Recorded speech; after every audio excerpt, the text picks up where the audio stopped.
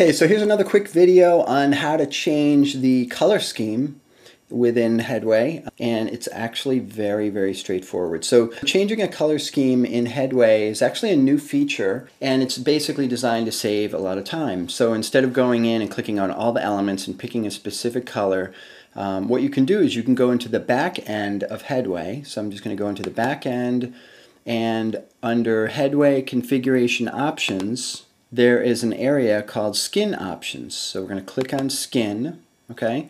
And what you do is you pick a skin, and then you pick a color scheme. So right now we're navy. If we want to go to orange, we pick orange, click on Save Changes, okay? And I'm going to click Refresh, and you'll see the colors of certain elements are going to change. Okay, so we have orange. That way you don't have to go around running around picking all these colors. And so that is how to change the color scheme in Headway.